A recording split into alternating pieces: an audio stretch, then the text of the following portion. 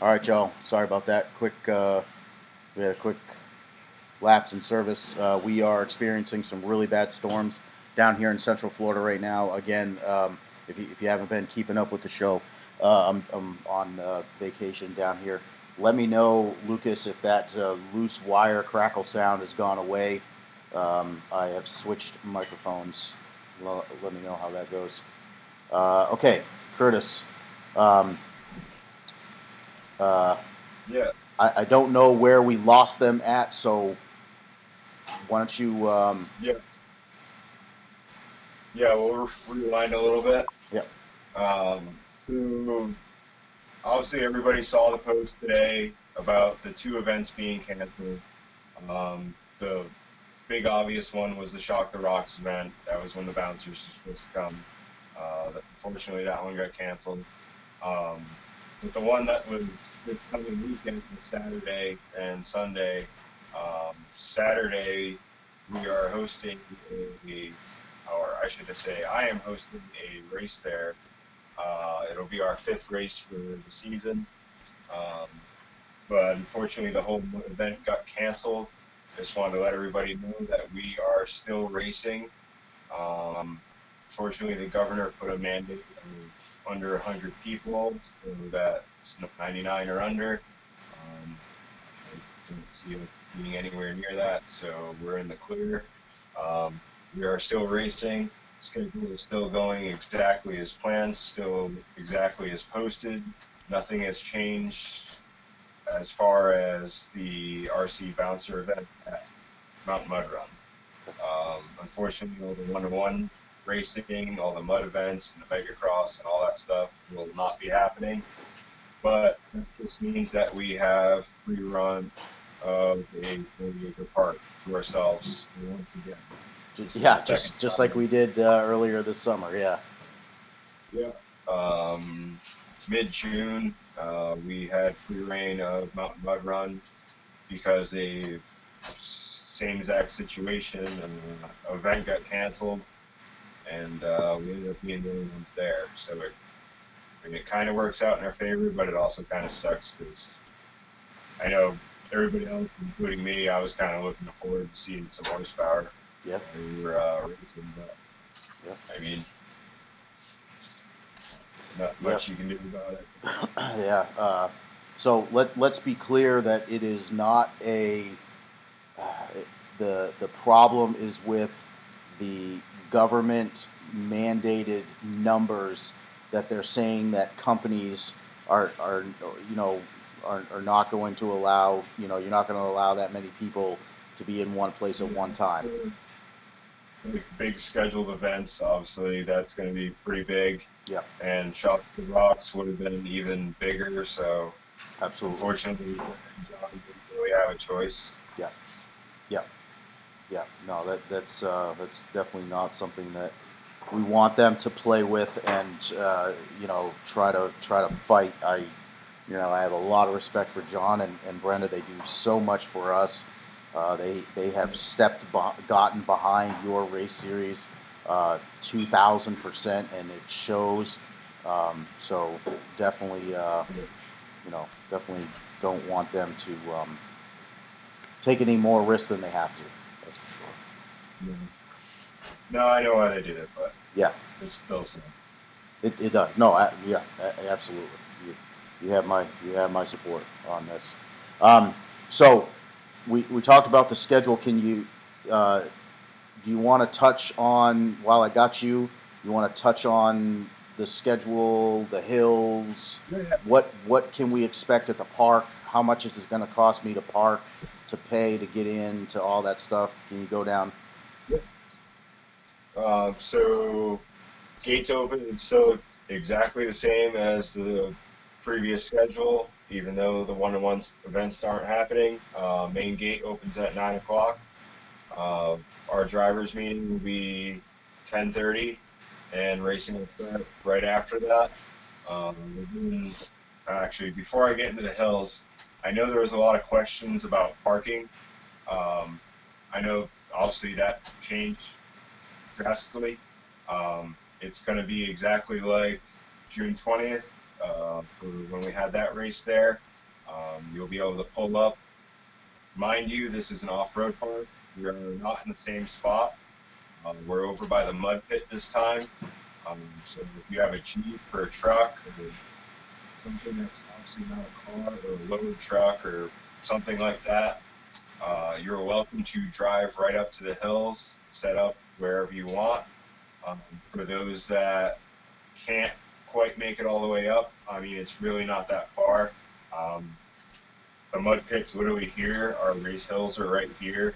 It's literally maybe a 50 to 100-foot walk. You can pull right up to the bottom of the mud pit since nobody's going to be here. That would normally be where they have pit area and parking for the one-to-ones, but they're not here. So you guys are welcome to park there, set up down there, set up by the hills, pretty much wherever you want.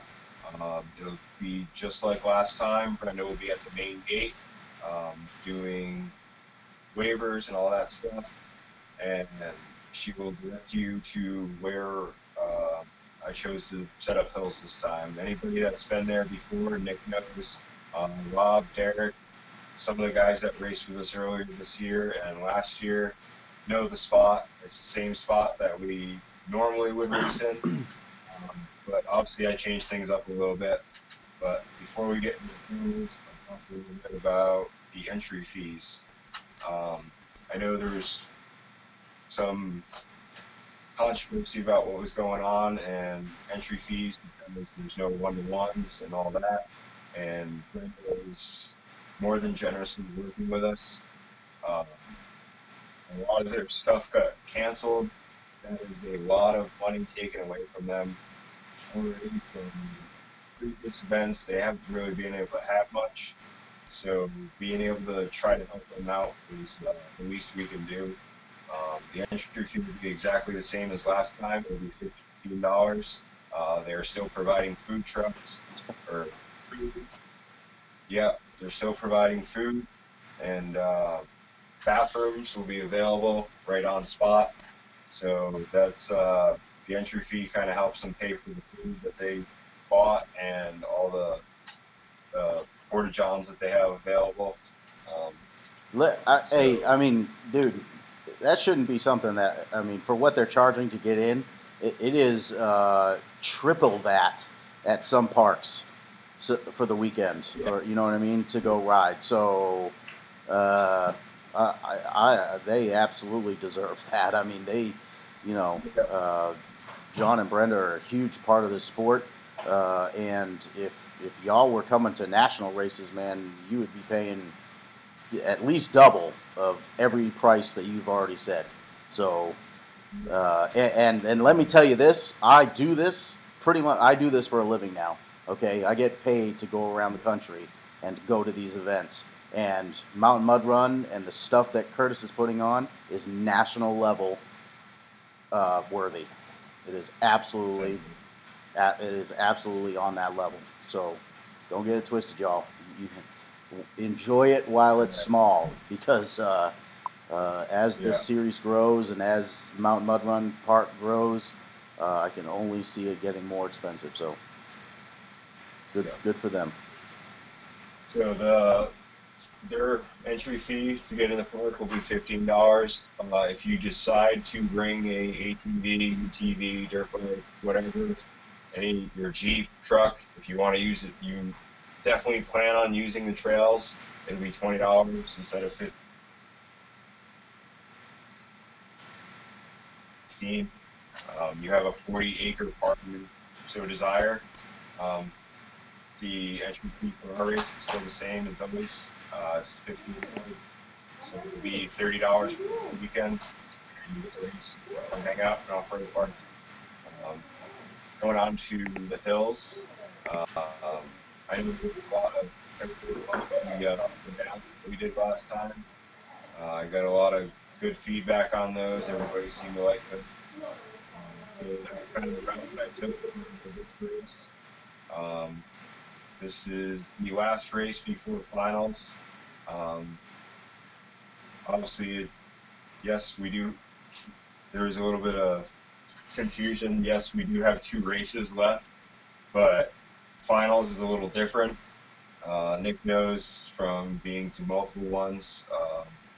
It's it's not quite the same as a normal race. There's a lot going on, and it's not a typical race because at the end, your winners get announced for the whole season. Um, so yes, we do have two races left, but this is the last race before finals. Like I said, just wanted to kind of clear that up.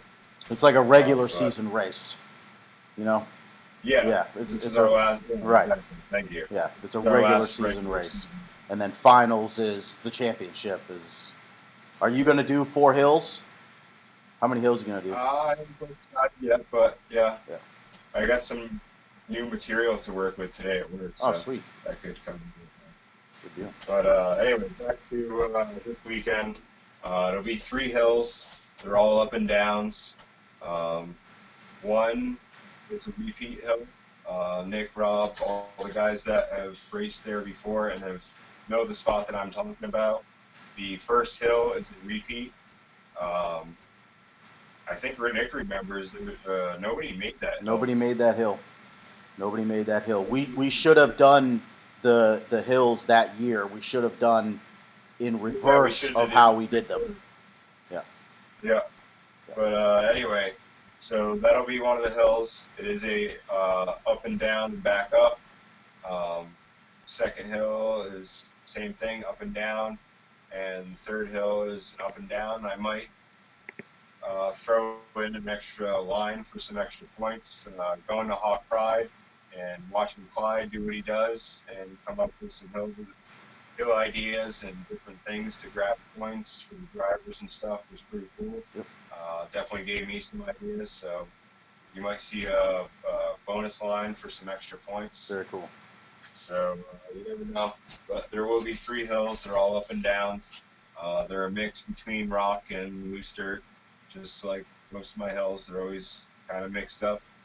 Um, yeah. If you guys, if there's any questions in the comments about anything, Yep. You got just anybody let me know. watching that's got any comments or questions for Curtis here? Tyler Whitman says, love going to Mountain Mud Run. Never missed a rock bouncer event since it started, but unfortunately, due to this stuff going around, hope next year goes better. I hear you, Tyler. This year has just sucked for that kind of stuff, Yep. man. I am just so over it, dude. But we're still getting out there and doing it. You know, Curtis could be cooped up in the house, man. He's got a family. He could be cooped up in the house right now, y'all. You know, afraid of his own shadow, of catching the COVID and you know, bringing it home to his family. But he's out there doing the damn thing, y'all. So you know, I for one am thankful for that, and I'm sure a lot of you guys would say the same. Well, so let's recap real quick here. I made a big deal about this post because it is a big deal. It is, you know, we saw the Pro Rock event get canceled. That was supposed to be this weekend, I believe. That was down in Alabama, and now we're seeing another race getting canceled up in New Hampshire. So, you know, it's newsworthy as far as I'm concerned. That's why we're live right now. And then Curtis gave us a rundown um, of what's going on with his race. Okay, and because he's not expecting not 100 people or more, he is able to still have his race because the RC Rock Bouncer series is just a little bit smaller. Okay, so. I think that's a quick recap. Just to be clear, Clyde from the National Rock Racing Association was live earlier today. He redacted what I've been saying for the last couple of days. You know, we are absolutely racing in Kentucky, not this weekend, but next weekend. So please, you know, please, if you hear any rumors about it or anything like that, I will be out in front of you guys if it does get canceled. So if you, you know, we are going racing, y'all. So Russ Driscoll Jr. asked whoever won between the managers at Hawk Pride. That would be John. John. By about 20 seconds. He's a good driver. John is a very good driver. Yeah. I will say he did let me drive his new Keller chassis. Yeah. Man, he's got that thing is dialed in. Yeah, yeah. That was yeah. I'm a fan, dude. I am a fan. I like my Keller chassis, and I feel like I got two of the best built chassis that you can buy right now that are complete, with the standard and bow down, and I look forward to building my Hobag chassis and my B1B kit. I'm actually pretty much changing. I know I'm way off topic and I need to shut up, but I'm pretty much sold on turning my B1B, instead of making it a bomber, making it a death metal garage bouncer. So I'm pretty sure that we're gonna change direction on that here, and get with. I'm gonna see Jerry at this next race, this next Northern Series race. So looking forward to talking to him about it. All right, I don't have any questions left. So with that, thank you so much, Curtis. Yes, sir. Thank you. We will be looking for your, all your updates, man. So keep us posted, okay? Coverage from this race is Mad Ram. All right. Look out for that. Yes, sir. That's right. All right, brother. I'll talk to you soon, okay? All right, man. Have a good one. See you. All right, y'all. Again, we're going to be doing these little updates. I know that we don't have breaking news like the national news or world news. I'm not CNN or Fox, but when we do get these little updates, when this stuff does happen, we're going to try to go live and bring you as much information as we can. If anything else comes of this event being canceled, same with the Pro Rock event this weekend, I will let y'all know. But thanks everybody for tuning in. Don't forget, tonight at 8 p.m. Eastern, we're going to be going live with Mr. Charlie Brown Jr., a hard-charging rookie bouncer builder driver. So join us for that, man. It's going to be a great episode. So thanks everybody. Look forward to seeing all y'all soon.